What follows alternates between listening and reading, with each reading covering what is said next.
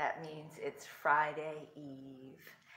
And we are going to read some more of Valley of the Dolls. We have to read it quickly because this book I had to get from a library all the way in Georgia. I put in the order with my local library, and I'm not able to renew it, so we have to get through it quickly. Normally I would savor it a little more, but that's life. Here is my shout out, is my lip balm. I bought a whole pack. There was probably 12 in a package on the checkout line at Burlington Coat Factory, and I needed lip balm because I'm putting it on my little spot. Every winter I get that split in my cuticle, and this lip balm has been the only answer. So I've been going through a lot of lip balm, and this one is Pixie Sticks Strawberry, and yeah, it does smell like strawberry. It tastes good, a little bit too good. It's very sweet.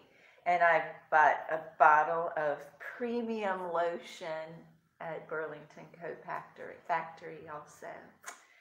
It does not have any fragrance, so that's pretty much why I bought it. And it was inexpensive, $3.99. And this is my follow-up on my product placement from the other day. These were a big hit. I ate a good number of them before I even made it to the party. But it's amazing what a toothpick will do. A toothpick and an olive is like an hors d'oeuvre. And it's only an olive. But anyway, let's just dig right into Jacqueline Susann, Valley of the Dolls. We'll try to get done. Hopefully that construction will be not a problem today. But anyway, we'll do our best. We're up to page 218 now. She was in a robe when Tony arrived. Hey, hurry and get dressed. The show goes on at 12:30. She came to him.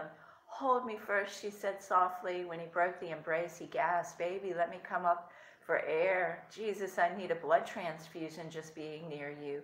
His hand stroked her breast. His fingers fumbled with the buttons on her satin robe. Jesus, how do you wear robes with so many buttons? He pulled the robe off her shoulders down to her waist. He stood back. His breath came faster. Jen, no one should have boobs like that. He touched them lightly. She smiled. They're yours, Tony. He buried his face in them, sinking to his knees. Oh, God, I just can't believe it. Every time I touched them, I can't believe it. His mouth was greedy. She held his head gently. I never want to move, he mumbled. Tony, let's get married. Sure, baby, sure. He was fumbling at the rest of the buttons on her robe. It fell to the floor. She backed away. He crawled on his knees after her. She backed away again. Tony, all of this, she stroked her body, is not yours. It's mine. He came after her. She eluded him again. She stroked her thighs, her fingers touching between her legs. That's mine too, she said softly. But we want you, Tony, she whispered hoarsely. Take your clothes off. He tore at his shirt. The buttons ripped and fell to the floor. He stood before her naked. Your body is nice, she said with a slow smile. Then she backed away. But mine is nicer. She stroked her breast deliberately, almost as if she thrilled to the touch. He stood watching her breathe, his breath coming in quickly gasped. He rushed to her and she backed away. You can look, she said softly, but you can't touch, not until it's yours. But it is mine. You're mine. His voice almost was a growl. Only alone, she smiled sweetly. I'm taking it back unless you really want it. She stroked her breast again. Want it for keeps. He followed her, trembling. I do. Just come to me now. Not now, not until you marry me. Sure, he said hoarsely, I'll marry you. He kept following her, but she eluded him, smiling all the while and stroking her body, letting her hands play with her breasts, sliding them to her legs and touching herself. Her eyes were riveted to him. When will you marry me, Tony? We'll talk about it later, right after. He kept after her, hypnotized by his new game she was playing. She let him reach her. He grabbed at her breast. His mouth sucked at them hungrily. His hands reached between her legs. Then she pulled away. Jen, he gasped, stop it. What are you trying to do, kill me? Marry me, or that was the last time you touch me, ever. I will, now, tonight. How can we get married tonight? We have to take blood tests. We need a license. We'll start that jazz first thing tomorrow, I promise. No, by then Miriam will talk you out of it. Mentioning Miriam was the wrong move. It snapped him back to reality. His passion began to dissolve. Quickly, she moved across the room, undulating her body, caressing her breast. "We'll miss you, Tony," she whispered. He crossed the room quickly and grabbed her. "Marry us tonight, Tony. We want to belong to you," she rubbed against him. "How can I?" he whined. "Get your car. We could drive to Elkton, Maryland." He stared at her. "You mean they'd marry us just like that?" "Just like that," she snapped her fingers. "But Miriam—" "I'll tell Miriam," she said. "We'll call her after we're married. I'll tell her. Let her yell at me. You'll be in my arms. All of me will belong to you forever." She moved her body against him. "Touch me, Tony. It will belong to you. You'll be able to do anything you want to me, Tony. Anything, even the things I wouldn't let you do." She broke away and stood swaying, her hips moving rhythmically. "And I'll do all the things you've begged me to do after we're married." "Now," he begged. "Now, please. Then we'll go to Elkton." "No, after Elkton." "I can't stand it. I can't wait until then." She came close. "Yes, you can, because tonight after we're married," she let her fingers caress his body, nibbled at his ear. "Then we'll have a ball." His lips were dry. "Okay, you win, only for Christ's sakes, let's get going." She threw her arm around him. "You won't regret it. I'll make you wild." There was a sharp knock on the door. Jennifer broke the embrace. "I'm not expecting a soul, Tony. Did you tell anyone we'd be here?" He shook his head. She pulled on her robe. It was an apologetic bellboy with a telegram. "It's for Anne. I'd better phone her at Leon's. It might be important." She sat on the bed and called Anne. Tony came into the bedroom. "Oh, God, this is a stupid thing to do." She stood up, clutching her robe around her. Where was Anne? Why didn't they answer? "Hello." It was Leon. Yes, he'd get Anne to... "Hi, good, lunatic French. How are you?" It was Leon. Yes, he'd get Anne. Tony was fumbling at her robe. She pushed him away. "Hello, Anne. A telegram just came for you." "Sure, 1 second." She ripped it open. Tony gently but firmly pushed her on the bed. She held the telegram and the phone and silently tried to push him off. She clasped her hands over the phone. "No, Tony, not now, no." He was on top of her. She looked at the wire. Tony's mouse found her breast. "Oh, God, Anne." "Yes, I'm here, Anne." "Good Lord, your mother is dead." She felt Tony enter her, roughly pounding into her. She clenched her teeth and kept her voice even. "Yes, Anne, that's all it says. I'm terribly sorry." She hung up. Tony had fallen across her, panting in satisfied exhaustion. "Tony, that wasn't fair. That was taking advantage of me." He smiled lazily. "Baby, you were born with advantages, a pair of them." He flicked her breast lightly. "We'd better get dressed. Anne is coming back here." He pulled on his shirt. "Christ, I was hot for you, wasn't I?" No buttons left on his shirt. "I'll run back to the hotel and grab a new shirt." "Pack a bag, Tony." "What for?" "We're going to Maryland, remember?" He smiled. "Not now, baby. If we hurry, we can still catch part of the show at La Bambra. Now be dressed when I come back in about 20 minutes. Tony, if we don't elope tonight, I'll never see you again." He walked over and chucked her playfully under the chin. "You'll see me, baby. I'm the greatest. Who could replace me?" He walked to the door. "Wear something gorgeous. The newspaper men will be there." She watched the door close. Damn, what timing. Damn Anne's mother. Damn all mothers. Even in death, they reach out and lash you up. She suddenly remembered she hadn't sent her mother a check this week, and Christmas was coming up. Her mother had seen a Parisian lamb coat, and she had to have it. She wanted one fur coat before she died. She rushed to the desk and scribbled a check for $500, stuck it in an envelope, and wrote, "Merry Christmas, Happy Persian Lamb, Jeanette." Well, at least her mother would have a Merry Christmas. Damn it, when would she have one? She began to dress quickly. She didn't want to be here when Tony came by. She had to force his hand. There was so little time. She'd go to Lawrenceville with Anne, of course. She owed it to Anne as a friend. She called Henry Bellamy. His sleepy voice became alert when she told him the news.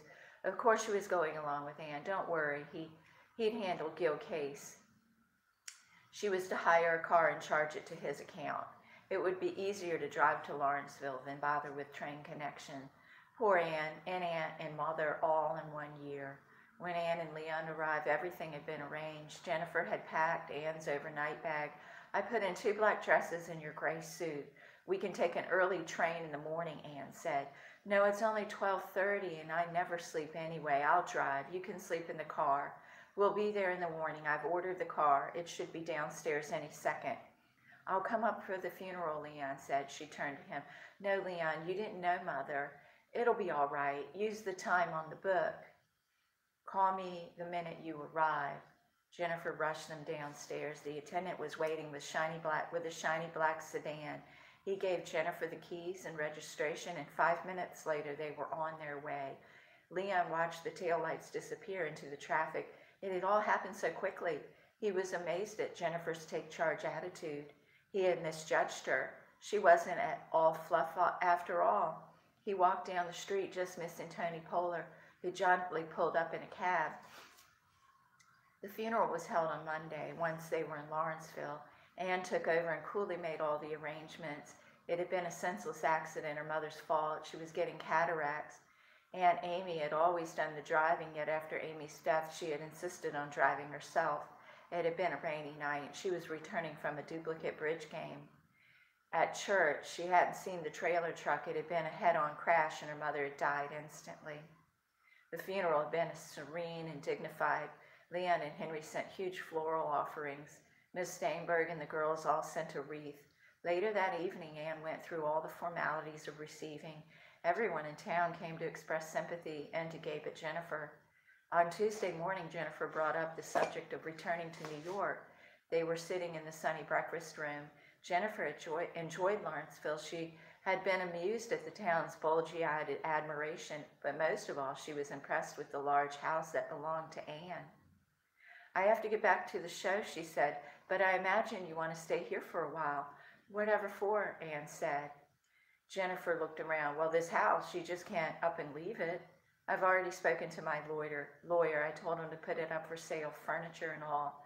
But it's a wonderful house, Ann. Maybe you should keep it, rent it. I hate it. I hate this town. I want to cut every tie.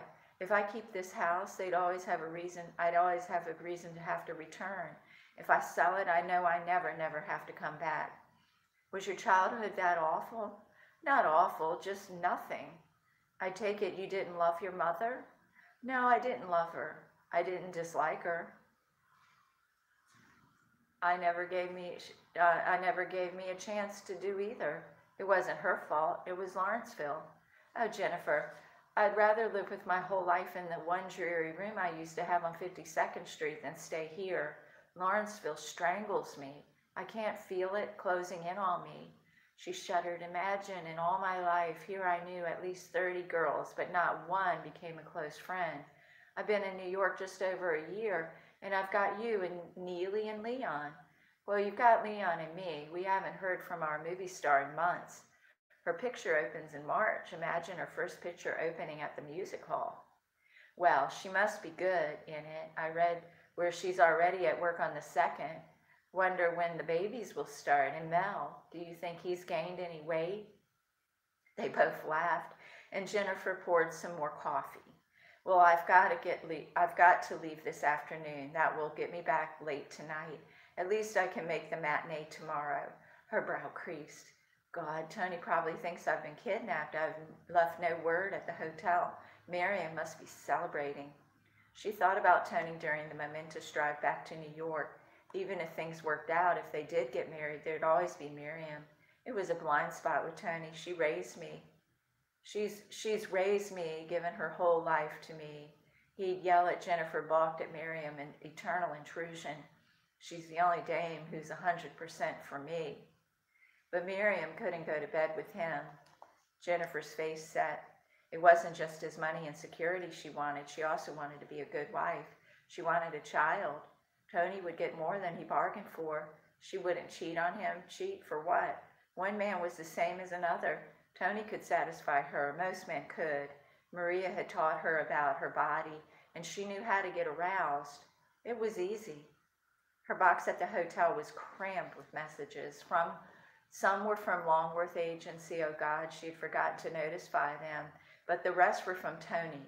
The switchboard operator informed her that Mr. Polar had just called for the 10th time that day. Jennifer smiled in satisfaction. It was 2 in the morning. She went to her suite and undressed, but she didn't take a second off. She got into bed and waited. 20 minutes later, the phone rang. She could hear the relief in Tony's voice when she answered. Then he growled, "Where the hell have you been?" "Away." "No kidding." Then his tone changed. In a sudden rush of emotion, he said, "Listen, baby, I've been half out of my mind. Where were you?" He was not appeased when she told him, nor was he fully convinced. "Since when do you go rushing out of town to attend funerals? Anne is my best friend." "All right, but you sure stayed away a hell of a long time. What happened? Was one of the pallbearers handsome?" "They all were," she said sweetly. "As a matter of fact, I've never seen so many good-looking men in one town." She hadn't even talked to a man under 50. "Jen," he said softly, "can I come over?" "Tony, it's almost 3 o'clock. I could be there in 5 minutes." She forced a yawn. "Sorry, I'm bushed." "Tomorrow then, early in the afternoon. I have a recording session at 3, but I'll be through at 4. I have a matinee. It's Wednesday, remember?" "All right, I'll come to your place after the matinee." "No, you just know I keep my makeup on between shows and it would ruin my hair." He groaned. All right. I'll come by and take you to dinner." "We'll see." She hung up. She didn't go home after the matinee. She forced herself to sit through a movie between shows. And at the evening performance, she told the doorman to say she had gone if Tony arrived after the show to pick her up. She sat in the dressing room until the doorman came by to lock up. Yes, Mr. Polar had come by, and he had given the message like she said. She gave him $5 and walked home. The phone was ringing when she let herself into the apartment. She let it ring. It rang every 20 minutes. Each time she checked with the operator, it was always Mr. Polar. At 5 in the morning, she finally picked up the phone on the 3rd ring. He was enraged. "Where have you been?" "I went to a movie between shows." She deliberately made it sound like a lie. "Oh, sure. And tonight? Oh, you sure must have lit out of there fast." "I was there. The doorman must have made a mistake." "And I suppose you've been home all evening?" "Well, for your information, I've called every 20 minutes since 11:30. You just got home." He sounded triumphant. "I must have been sleeping and didn't hear the phone." "I'll bet. Probably one of those Boston swells you met at the funeral." She hung up on him and lay back with a beatific smile. It was working. She went into the bathroom and took out a bottle brimming with red pills. What a windfall. In Lawrenceville, she had innocently told old Dr. Rogers about her sleeping problem. He'd been blinded by her sunny smile. He was sympathetic and understanding. Funerals often gave people insomnia. The next day, he had appeared with a little bottle crammed with 25 Secanols. She heard the insistent ring of the phone. Again, Tony would keep at it. She told the operator not to ring anymore, to say she was accepting no more calls for the evening. As an extra precaution, she pulled the safety bolt across the door. Then she opened the bottle of pills. She took 2 of them. 1 worked, but 2, it was the most beautiful feeling in the world. When she put her head on the pillow gently, the soft numbness began to slither through her body. Oh, God, how had she ever lived without these gorgeous red dolls? She played the cat and mouse game with Tony for 2 more days. Each night she looked at the bottle of Secanols with affection. She never could do this without the dolls. She would have spent sleepless nights smoking, worrying, and she would have lost her nerve. On Friday night, Tony was standing at the stage entrance when she arrived at the theater. He grabbed her arm roughly. "Okay, you win," he snarled. "I have the car. We leave for Elkton tonight. Now. But I have a show and a matinee tomorrow. I'll go in and tell the stage manager you're sick. But they'll read all about it in the papers tomorrow if we elope. I'll be fired, maybe brought up on charges at Equity."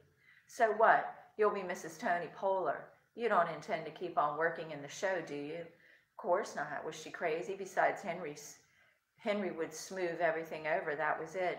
She grabbed his arm. "Go tell him I'm sick, Tony. As a matter of fact, I am beginning to feel faint." Jennifer was happy. Tony was dazed. They were married. the Elkton newspapers had been informed. They had posed and smiled for the local cameramen and given statements for the AP and UP. Finally, they had driven off and checked into a small hotel in outskirts of the city. Now, as Tony sat on the bed watching Jennifer unpack, the numbness created by the excitement began to wear off. He was suddenly frightened. "Miriam will kill me," he said slowly. Jennifer came over and put her arms around him. "You're not a child, Tony. You're my husband. You've got to stick by me when we tell her," he mumbled. "I'm your wife, darling. I'll always stick by you." "But she'll be so mad, Jen." Tears came into his eyes. Suddenly, he buried his head in the pillow and sobbed. "I'm scared. Oh, I'm so scared." For a moment, Jennifer stood very still. A wave of revulsion sickened her. She felt a crazy impulse to turn and run, but where? And to what? No one would understand. They'd think something was wrong with her. She had to make this work. Tony was a star, and the talented people had idiosyncrasies. Maybe that was it. He was just more emotional than most men. She sat on the bed and cradled his head in her arms. "It's going to be all right, Tony," she said softly. "But Miriam will be mad. She'll holler." He looked at her, his eyes brimming with tears. "It's your fault. You made me do it." "I told you I'll stand up to Miriam." "Honest, you really will?" "Yes," she stroked his head. "Just remember that I'm your wife." He reached out and touched her breast. Slowly, he wiped away his tears and began to grin. He looked at her slyly. "And now I can do anything I want with you." She managed a weak smile. "Yes, Tony." He pulled the robe off her. "Turn over," he growled. She ground her teeth in agony as he tore into her. She felt his nails ripping down her back. "Smile, Jen," she told herself. "You've made it. You're Mrs. Tony Polar." Miriam held the crumpled wire and stared vacantly into space. Elkton. Well, that was it. And she had taken every precaution. $200 a week she paid that Ornsby. She picked up the phone, her fat finger tearing viciously at the dial. "Sorry to disturb your sleep, Mr. Ornsby," she smiled. But it just so happens you're sleeping on my time." He was instantly alert. I followed him to the stage door at 8. He was waiting for her. She came along at 8:01, and they stood talking. It was almost half an hour time, and I knew she had to go in, so I went off and grabbed a bite. I knew I was safe for 3 hours. She had the show to do. Then I showed up again at 11. He didn't come around. If he's going to pick her up, he gets there by 11:15 at the latest. I waited till 11:30, then I took my post at his hotel. I just left a few hours ago. He hadn't come in. I checked all the clubs. He's not around, so I figured maybe she had another date tonight, and he shacked up with some other chick. She's been ducking him for several nights, running home alone after each show. Well, she didn't do no show tonight, Miriam snapped. They eloped. There was a silence on the other end of the line. $200 a week I've been paying you just to prevent this. What kind of detective are you? One of the best, he said sharply, but those two are fruitcakes. I've frozen my ass off standing outside his hotel night after night while they were up in bed, all warm and cozy, banging away. But hell, lady, I'm not the FBI. I gotta eat, and I gotta stop sometimes to take a leak. I figure the only time I'm really safe is when that broad is on stage. Who figures she's gonna skip a show? Marion slammed the receiver down, but he was right. Jennifer had been too sick. She sighed. She had been so careful, and now it would all probably go up in smoke. So far, the public and everybody had been fooled. They accepted Tony's childish replies as part of his charm. Some even thought it was a clever pose. Only Miriam knew the truth, and she had hidden it from everyone, even Tony. With a woman, he functioned as a man physically. His talent as a performer was a gift. He did everything right when he sang automatically, but mentally and emotionally, Tony was 10 years old. Now what? As long as she was present at every interview, she could cover for him. But now there was Jennifer. How much had Jennifer guessed? Actually, she had nothing against the girl. She was probably genuinely attracted to Tony. Why not? He was handsome and talented and quite a stallion. Maybe she hadn't noticed anything. After all, they were never alone, except for the sex. She had seen to that, always being with them, seeing to it that at least one or two of the writers always trailed along. She had trained Tony that way. A star always has an entourage, she had told him repeatedly, and he had accepted traveling with groups as a standard procedure. That way no one ever really got to do much talking with him. Until Jennifer, it had been easy. Miriam knew he had to satisfy his physical needs, and she encouraged it, always managing to keep it on the transitory basis. A dancer in the line at a club they played, happy to be with him, out for the kicks and reflected glory, and satisfied to let him go out of her life with a gift of perfume and his promises of undying affection. That's the way it had been until he met Jennifer. She had done everything to break that up. Every time he went out of town, she practically threw the most beautiful girls in the world in his arms. He took them too, but he always came back to Jennifer. She had been hoping the California trip would finish it. Only 2 weeks to go, and now this. Miriam sighed. Most people thought she tagged after Tony to revel in his reflected glory. Some glory. She had given anything for a life of her own. But she couldn't leave Tony, so here she was, a 44-year-old virgin, masterminding Tony into a spectacular success. Why did it have to be like this? The sins of the father, she thought wryly. Well, they had visited Tony all right, only he didn't know it. She was bearing the brunt, and it hadn't really been the sins of the father, but her lousy tramp of a mother. So many secrets she had hidden from Tony and from the world. She had spun a beautiful picture of a handsome father who had been killed in a train accident before Tony was born, and a lovely, frail mother so weakened by the shock that after she had given birth to little Tony, she had quietly smiled and passed into the arms of the angels, leaving the 14-year-old Miriam to take care of him. The press believed it. Tony believed it. He had never learned that his real father, like Miriam's real father, had been a mystery even to their mother. They had been sired by different fathers, strangers who passed through their mother's arms from night to night, and the one who had produced Tony must have been a beaut. But then her mother ran into a lot of strange ducks. A singing waitress at Coney Island did not exactly draw the social register. Her mother had sworn Miriam's father was a nice man from Pittsburgh, perhaps, but Tony's father, whoever the bastard was, must have been good-looking. Tony had come off with the best of both parents. He had his mother's deep brown eyes with the incredible lashes. His nose was short and straight. His mouth was sensuous, and he was tall. Miriam, on the other hand, had inherited someone else's looks. She smiled wryly. The guy from Pittsburgh might have been a very nice man, but he sure was no Robert Taylor.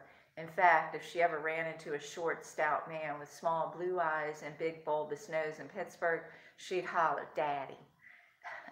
She had selected the name Polar out of sentiment. The kindest and most permanent lover her mother had known was a man named Polarski. He had genuinely liked the pudgy little girl and never failed to bring her a present or chuck her under the chin. She had never forgotten him. Years later, as a silent tribute, she'd shortened her name and took it for herself and Tony. It hadn't been hard to hide this true identity from Tony or the press. The mother had been a drifter. Every city has a woman like Belle, and the not quite young girl who played a tired piano and sings in a throaty voice in a local cocktail bar. Belle had started out singing at Tony Polar's, but that was the only shining hour of her career. Then she floated to the cocktail bars and beer halls around different cities, passing from man to man. Miriam was born in a charity ward in Philadelphia. Belle placed her in a foster home until she was 8. Then Belle fell into what seemed like a job of some permanence in Coney Island and sent for the girl. For a few years, Miriam knew the luxury of a 2-room flat and the affection of Mr. Polarski, but when Polarski went his way, there was a succession of men. Belle was getting older. They were both stunned when Belle found she was pregnant again. Christ, she hadn't had the curse in months. All she needed was a change of life, kid. She stayed on the job for 6 months, then the costume could no longer conceal her condition, and she was fired.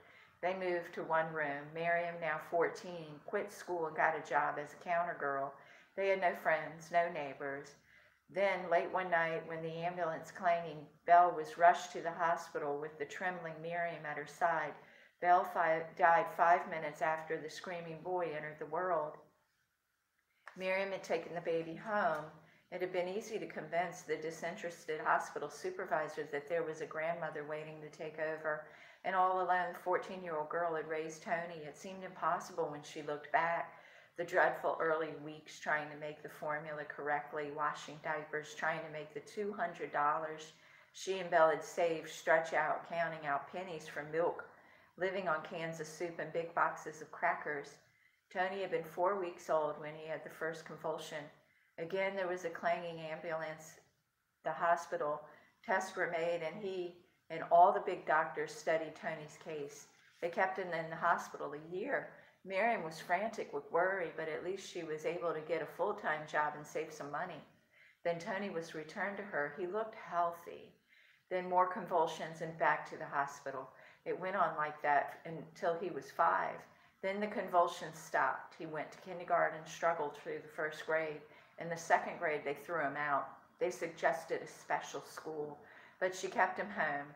Her Tony wasn't going to be with a lot of crazy kids. Patiently, she taught him herself as much as she could learn. Yes, it had been an impossible beginning, but at 15, one can fight for survival against any odds. At 21, could take on the world, but now the odds were piling up again, and Miriam was tired. A few times she had even considered going to Jennifer and telling her the truth about Tony, so she would understand the idea of marriage with Tony was senseless, but it was too big a gamble. Suppose the girl had turned on both of them, told the story around town. It would destroy Tony's career, and that would destroy Tony. She couldn't give up now. She had fought too long and too hard. God, she even fought for the United States Army. Tony had been elated when he received his draft notice. It was like playing soldier to him.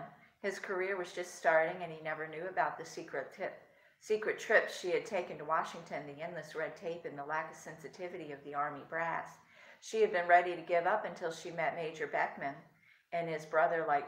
He had a brother like Tony. He read Tony's medical reports and bound in a frayed manila envelope from the hospital in Coney Island. He had Tony examined by his chief neurologist. Finally, Miriam received a new collection of reports to add to the manila envelope, and Tony was rejected by the Army quietly and firmly. Major Beckman announced to the press that Tony had been rejected due to a punctured eardrum. No, she couldn't give up now. She had fought off the Army, the press, the whole damn world. One slinky blonde wasn't going to ruin everything. Hi, how are you? She'd stick close to them. They were leaving for the coast in a few weeks, and she'd be living with them. Who knows, it might work out somehow. She pulled the robe around her shapeless body and resolutely organized her thoughts. She had to notify the press, the columnist who she should give the first break to. No, don't play favorites. The wire services must have picked up on it already from Elkton.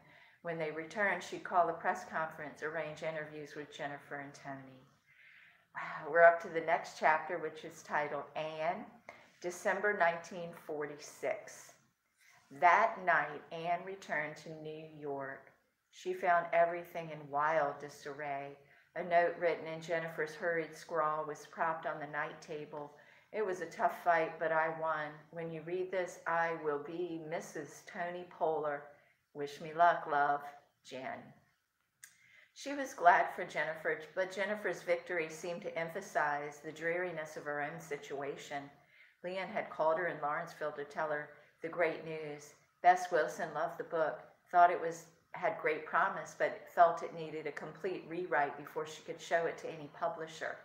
Leon was very enthusiastic. Sure, it meant another 6 months at the typewriter, but Bess Wilson liked it, and Bess was tough to please. She had tried to hide her disappointment. 6 months of rewriting, and now Jennifer was gone. The hotel suite seemed so empty.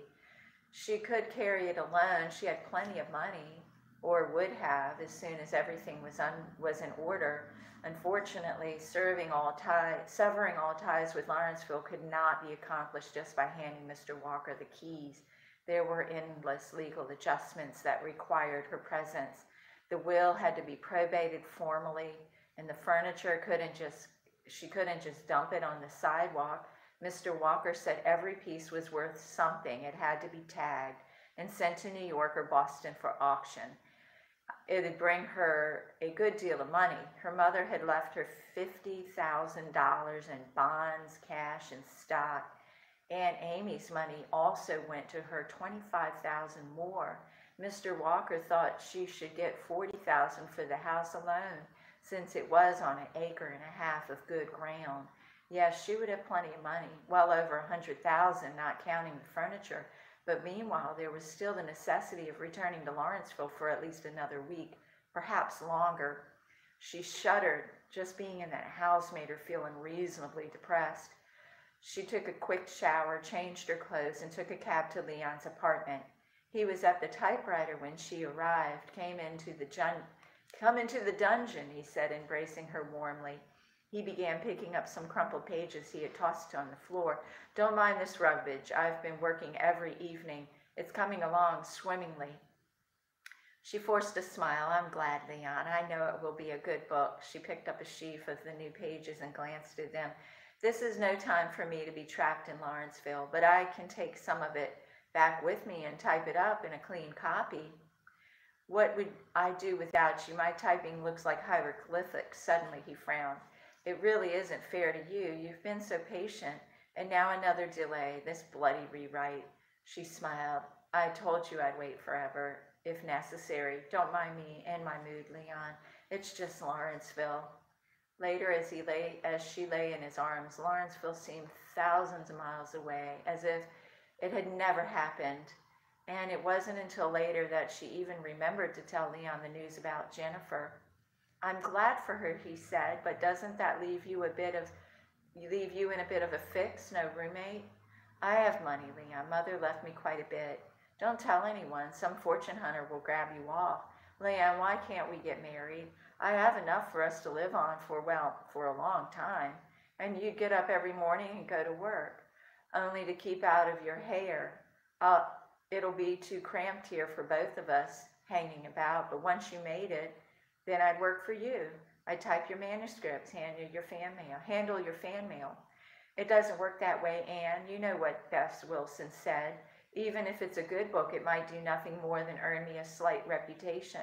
Then I'd have another year's work with no money coming in, and I don't think I would like to write full time. These past few evenings have proved something to me. You get a certain rhythm when you keep at a thing hours on end. Then I'm right, she sat up. And wrong, I have some money, Anne.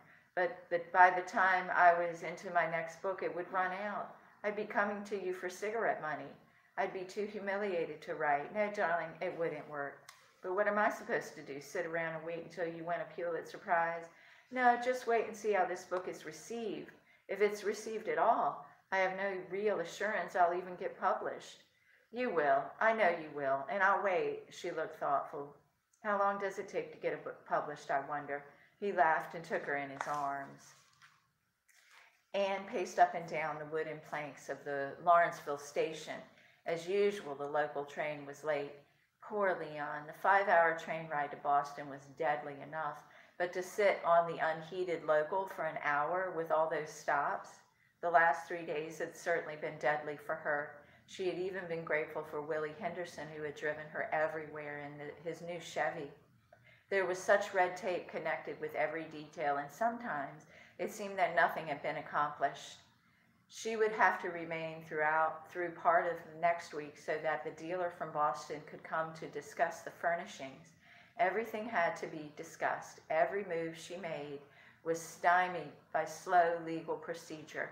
She was trapped in Lawrenceville. But Leon was coming up for the weekend. They'd have 2 wonderful days together, and for those 2 days, even Lawrenceville would be palatable. For the first time, her mother's huge 4-poster would hold 2 people who enjoyed their union. As she tidied it, she wondered how many frustrating nights her father had known, how many rejections she had received from her emotionally virginal mother. Well, tonight you're in for some surprises, she told the bed as she gave the comforter a final pat. It responded with a creak, as though in shocked protest. But now as she paced the station nervously, she wondered if this had been wise. Everyone in Lawrenceville would know Leon was here, staying at her house. So what? Once she sold the house, she'd never return. Damn the town. Who cared what they thought?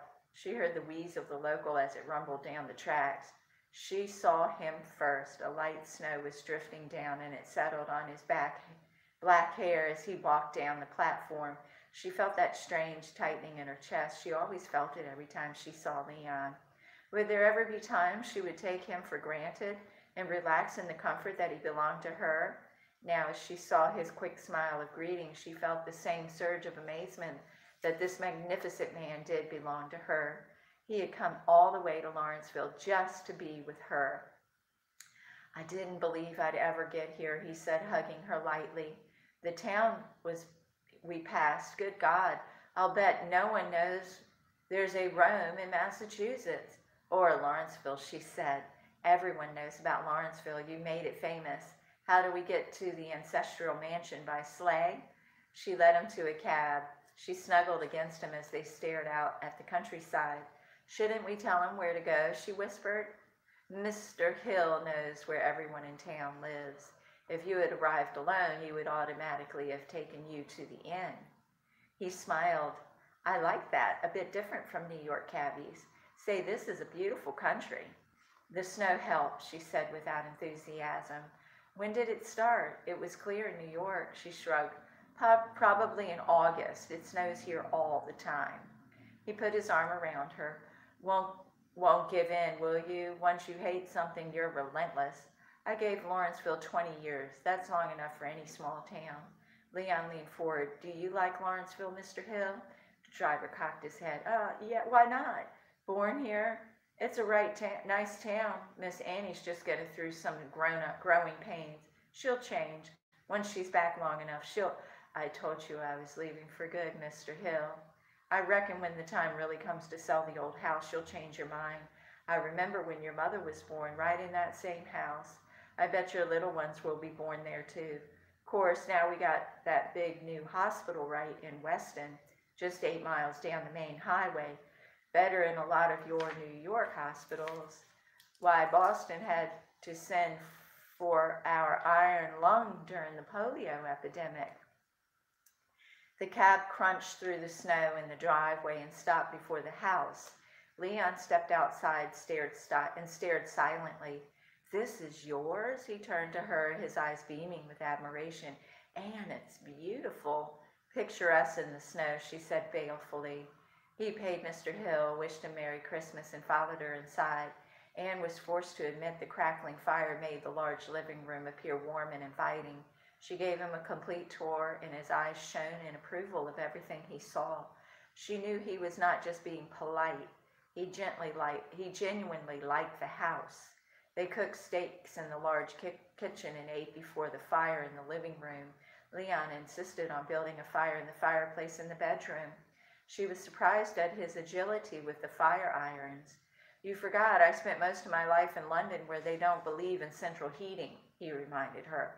Then he said, this is a wonderful house. You've been too close to it. You've been too close to it to appreciate it. It suits you, you know. You look like you belong here.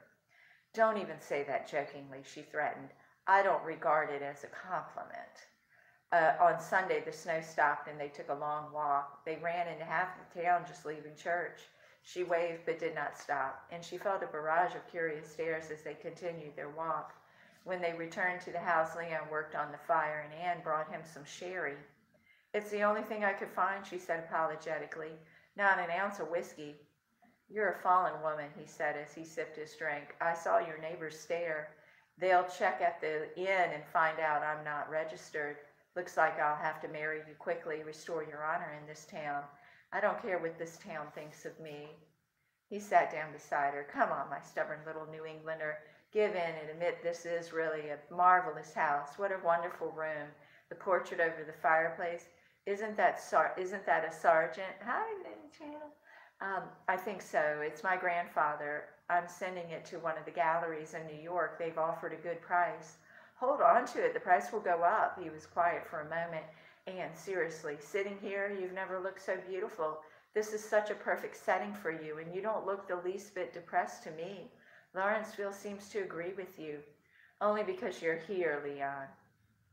You mean home is where the heart is? He held her close, and they both looked at the fire. After a while, still staring dreamily at the burning logs, he said, it just might work at that. What might work? Us. He snuggled closer.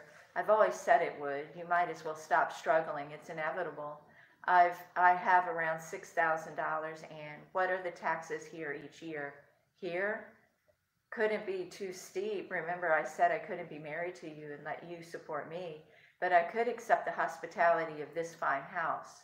With my $6,000, we could manage for a year, and if I get a decent advance on the book, I could start another, Anne. It could work. He stood up and rubbing his hands together, looking around the room. Good Lord, it would really be marvelous. Huh? And I could write here.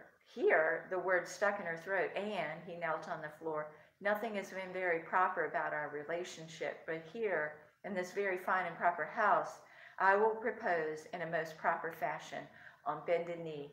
Will you marry me? Of course, but do you mean you want me to keep the house so you could come here and write? I'll be glad to, but it would take so long to get here each weekend. We live here, Anne. It's your house, but I could pay taxes on it, buy the food. I'll be supporting you. One day I'll make enough money to add to it in some way. That's probably what your father did. Mr. Hill said your mother was born here. We'll have roots, Anne, and I'll make it. I'll be a damn fine writer. You'll see. Live here? She looked at him wildly. I'll go back to New York and give Henry notice for both of us. If you like, we can get married in New York. Jennifer is there. Everything is there. Nothing we can't live without. But Leon, I hate it here. I hate this town, this house. For the first time, he became aware of her panic. Even with me? He asked carefully. She began to pace the room, trying desperately to collect her thoughts. She had to make him understand. Leon, you say you could write here? You probably could, perhaps 8 hours a day. But what would I do? Join the women's club? Play bingo once a week? Renew my so-called friendships with the dreary girls I grew up with? And they wouldn't accept you that quickly, Leon. You're an outsider. You have to be third generation Lawrenceville to mean anything to this snobbish town. His face relaxed. So that's what you're worried about? I'd be ostracized? Well, don't worry. I have a tough hide. We'll go to church, be seen around. After they realize we mean to stay, they'll loosen up. No, I won't do it. I won't live here. Why, Anne? His voice was very quiet. Leon, don't you understand? Just as you have certain principles, you couldn't let me support you in New York. Well, I have my blind spots too. Not many, in fact, just one. Lawrenceville. I hate it. I love New York. Before I came to New York, I lived here in this mausoleum. I was nothing. I was dead. When I came to New York, it was like a veil lifting. For the first time, I felt I was alive, breathing. But now we have each other. His eyes were direct, questioning. But not here, she said with a moan. Not here. Can't you understand? A part of me would die. Then, as I see it, you could only love me in New York, sort of a package deal. I love you, Leon. The tears were running down her face now. I'd love you anywhere, and I'd go anywhere that your work took you, any place but here. And you wouldn't even be willing to chance it a year or two? Leon, I'll sell the house. I'll give you all the money. I'll live in one room with you, but not here. He turned and poked at the fire. I suppose that settles it, then he said. I'd better put another log on the fire before I leave. It's dying. She looked at her watch. It's early yet. I'd best take the 4 o'clock train. Tomorrow's a rough day, and with Christmas coming up on Wednesday, I'll go with you to the station. She went to the phone and called Mr. Hill. The fire was almost out when she returned. Without Leon, the room suddenly looked forbidding and bleak. Again, oh God, did Leon understand? He had been so quiet on the drive to the station. I'll be back on Tuesday, she had promised. Nothing will keep me from being with you on Christmas. But when he got on the train, he hadn't returned and waved. She felt as if she were going to be sick. Damn Lawrenceville. It was like an octopus reaching out and trying to drag her down. Jennifer called the next day. She and Tony were living at the Essex house in a very nice suite. Miriam had taken a room down the hall, and Miriam had acted very nice about the whole thing. They were leaving for the coast tomorrow, January 2nd. They were leaving for the coast earlier now, January 2nd. When Anne was coming back, they were giving a big Christmas Eve party tomorrow night. I'll be there, Anne promised, but it looks as if things will never be settled here. I spoke to Henry a few days ago. He's been wonderful, says to take as long as I need, but I'm coming in for Christmas. When Leon calls tonight, I'll tell him about the party. We'll see you then.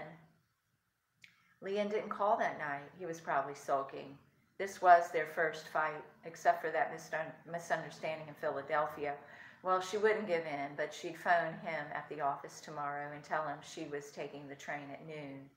She put the call through at 10 in the morning. Henry wasn't in the office, neither was Leon. She spoke to George Bellows. I didn't know where Leon is, George told her. No one tells me anything around here. Leon came in yesterday and took off at noon.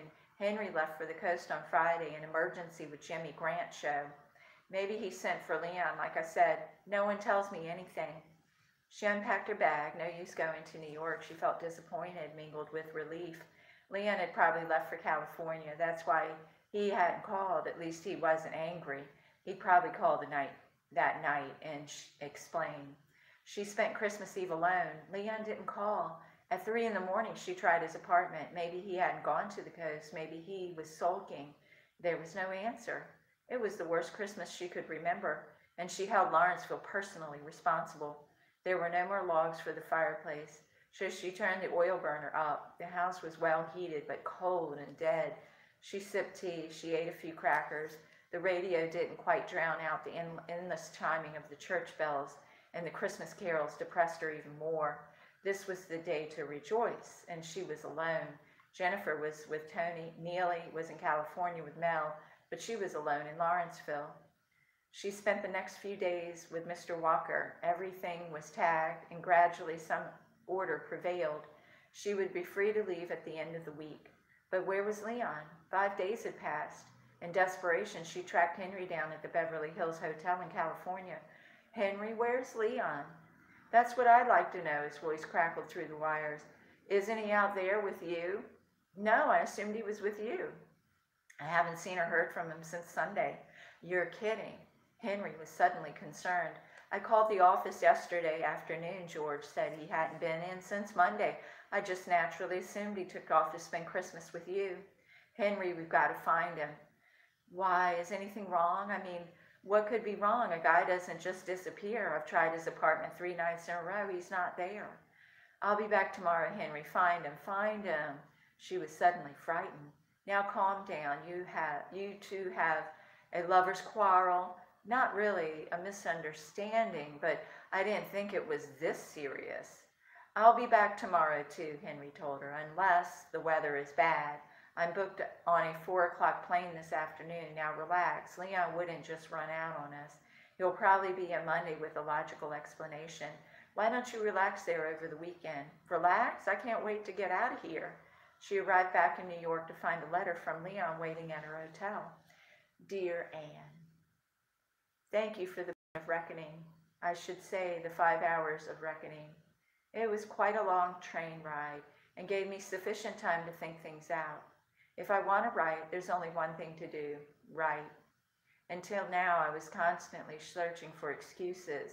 I had to work for Henry, then your house, the perfect setting. Seems I want things tied up in a neat bundle, want the entire world to conform so I can write.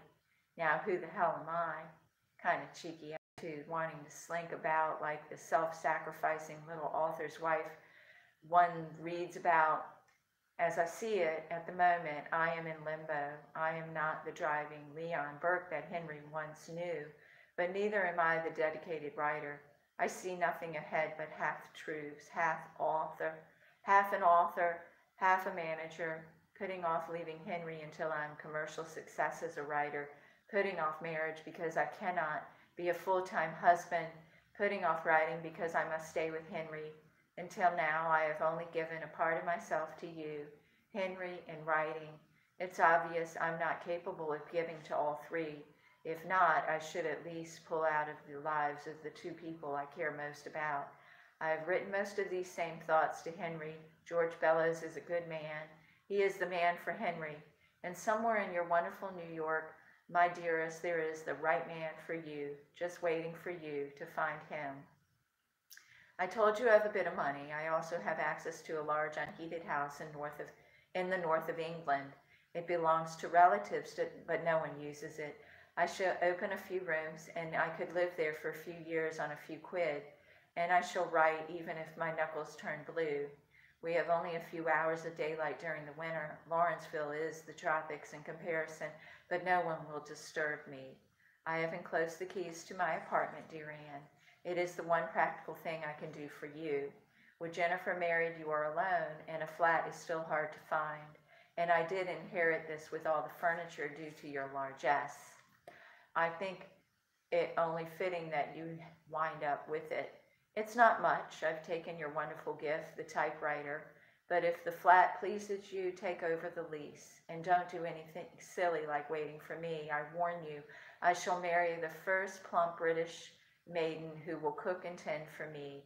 And years from now, if I do turn out any book that is halfway good, we can both say, at least there was one thing he did wholeheartedly. I loved you, Anne, but you are too wonderful to accept such a small part of a small person who tried to scatter himself in so many directions. So I shall concentrate on writing, at least in the way I can't hurt no one but myself. Thank you for the most wonderful year of my life, Leon. Whoa, he broke up with her. We'll stop there. It's at page 248. Oh, wow. Oh, my goodness. Valley of the Dolls. He broke up with her and moved to England. The nerve of him. Men. So we are reading, and we will pick up probably tomorrow. And this is my lip balm. This is my shout out. I bought it at Burlington Coat Factory, and I bought a whole, there was probably 12 in the package for like $2.50, but I use it on that split. It's the only thing that works. And it tastes good. It's probably too good. It tastes like candy. And this is my product placement. I've never heard of this brand, but it's lotion. The price was right, and it doesn't have any fragrance. Not at all. It's no fragrance whatsoever, and that was why I bought it. I don't want fragrance in the lotion. It competes with my fragrance that I wear. And an update on this product placement. They were a huge hit. This is how I cook. I open a can, and you can put toothpicks and olives, and then you have hors d'oeuvres. So bingo, presto. Everybody loves an olive. I love them. I put a little piece of cheese with it. Just lovely. So I hope you have a wonderful day. It's Thursday, which is Friday Eve, and it is, let's see, it's 10 a.m. And I hope you have a great day. Let me know you are here so I'll watch your videos. Bye. Big kiss.